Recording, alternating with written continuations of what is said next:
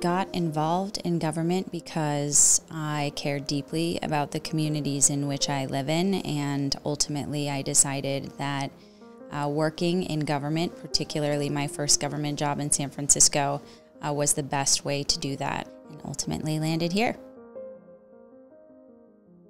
There's an endless amount of things to learn about the cannabis industry, the history of cannabis,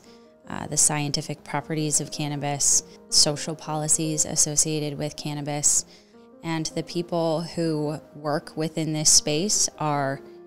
passionate, driven, hardworking, innovative people. So it's a community of individuals that I'm excited to be a part of.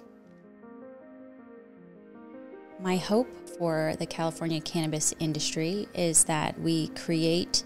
a legal space for the industry to operate in that celebrates the heritage of California cannabis,